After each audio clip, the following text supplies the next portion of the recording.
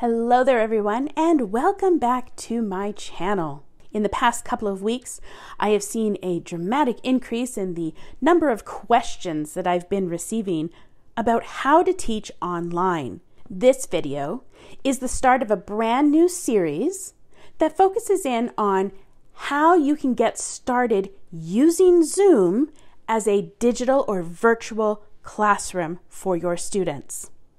This series will lead you right from the very beginning of getting signed up for Zoom through to hosting your own online sessions with your students. Today, we're going to cover the first two steps. We're going to sign up for a Zoom account, and we're going to go through our settings to make sure we have the proper settings in place for when we do schedule meetings for our students.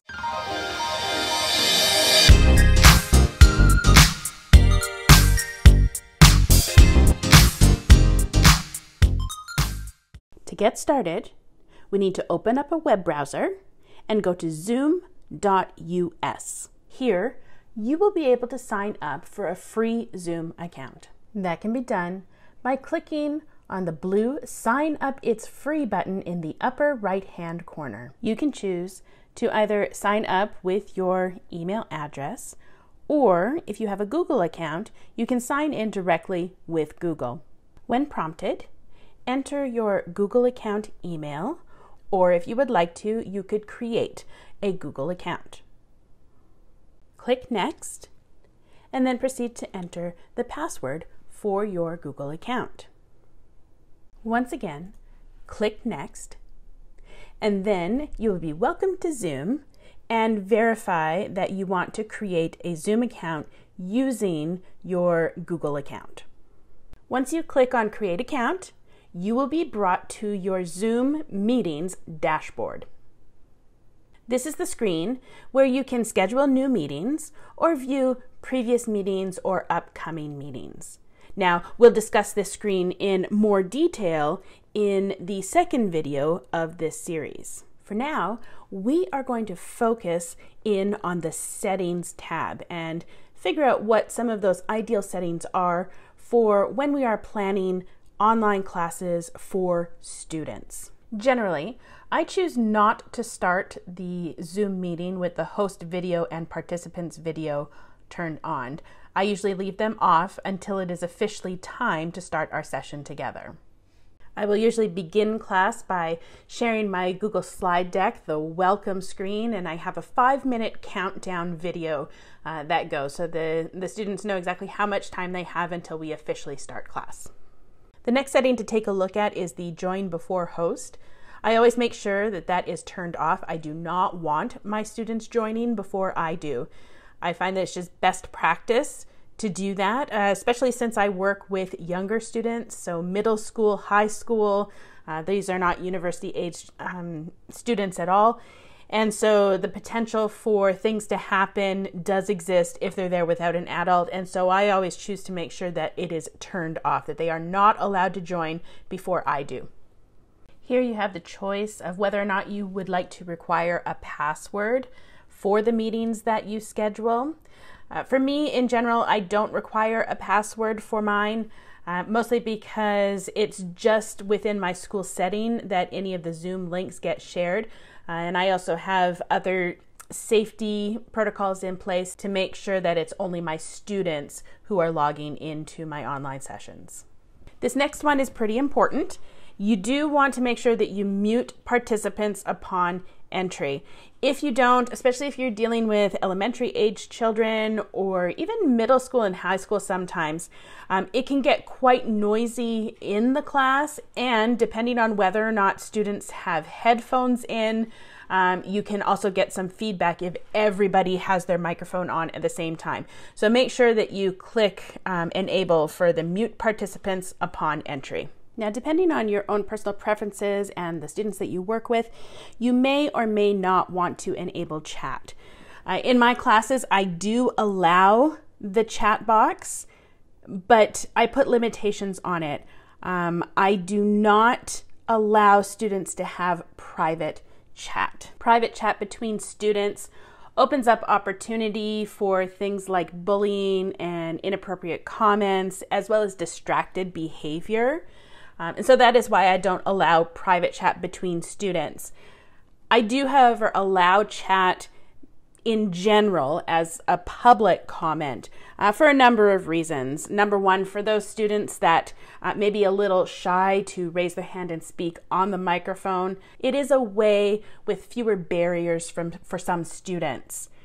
The other option too is it is a way for, as I'm talking or sharing something with the class, for a student to share their idea without interrupting the general flow of class. And so after a certain section is done or whatnot, I can take a look at the chat and catch up and answer any questions that maybe came up as I was speaking or sharing something. I also like to enable auto-saving chats. That way it saves to my computer and I'm able to reference it if I ever need to. I don't enable play sound when participants join or leave. I have in previous years, but I found it rather distracting actually when that would happen. And my class sizes are small enough that I can notice when a student joins or leaves. And so I've disabled that for my own classes. For file transfers, I generally keep that turned off and don't allow the sharing of different files in class. In years past, I have had students who have accidentally shared different meme files in class. Obviously, that can be quite distracting, and so I do want to limit those types of distractions in class. If there is something, so for example, if there's a file that I need to share with the students and I know that that's something that I'm going to need, then before I start the class, I'll go to my settings, turn it on, launch the Zoom session. And then once I'm finished, I'll come back to my settings and turn it off again for any future Zoom sessions that I start.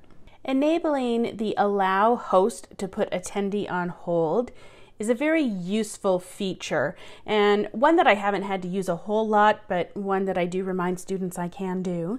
It allows you to remove a student from the Zoom session if you need to. So say, for example, you have a student who's being disruptive, is not listening, whatever the situation might be, you are able to remove that student if this setting is enabled.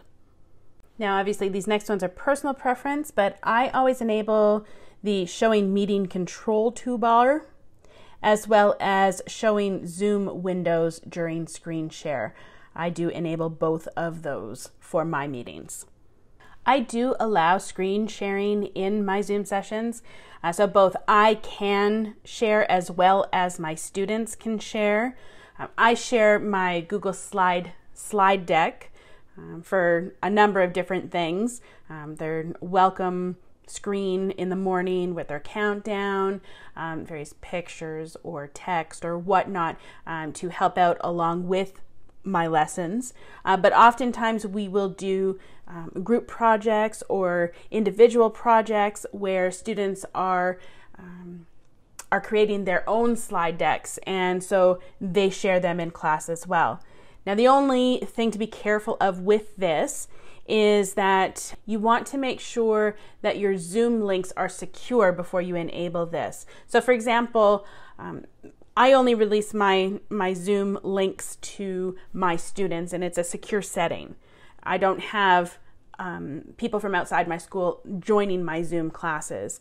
But if you've heard in the news recently with everyone now using the Zoom platform and things like that, there have been some public events where people have joined and this setting has been turned on, and then you get random people sharing inappropriate pictures and things on their screen.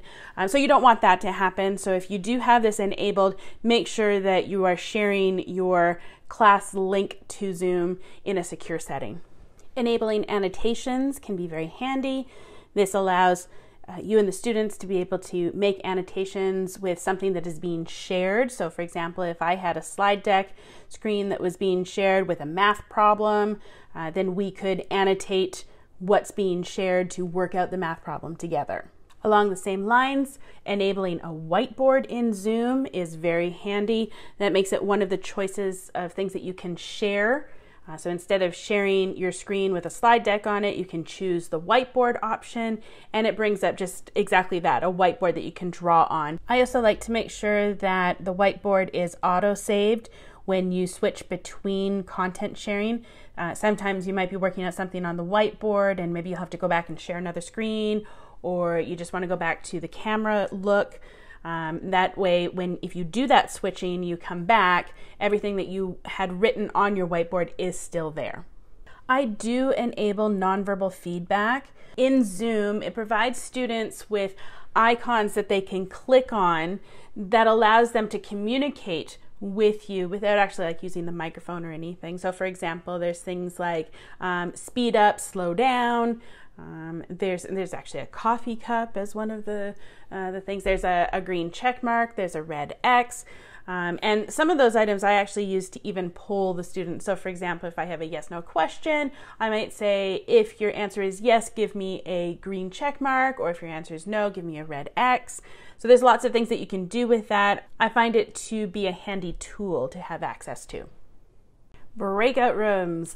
These are essential for group work. I love them. I do make sure that those are enabled as well. I also like the option to assign the participants to what breakout room they will be going to.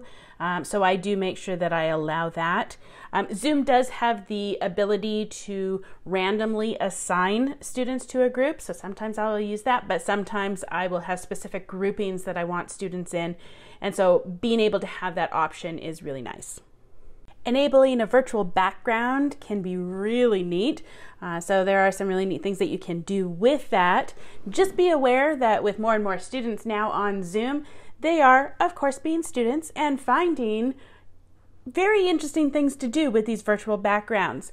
So make sure that you're always engaging your students, because some of them might be recording videos of them at their screen, setting it as a virtual background, and then walking away. I have seen video instructions from students making its rounds around social media. So just be aware of that if you do enable virtual backgrounds. Attention tracking is the next setting that I always make sure is enabled. Now, with attention tracking turned on, what you're able to do when you are sharing your screen in Zoom, Zoom tells you whether or not students are in the Zoom window or if they have moved to something else on their computer. So I do find this quite handy. Students find it very interesting that I know when they are not paying attention. And so this is one of the ways that I am able to do that. So attention tracking does come in handy. I also enable the waiting room function. What this does is students, when they log in, they get placed in the waiting room. They are told that the host will let them in when it's time.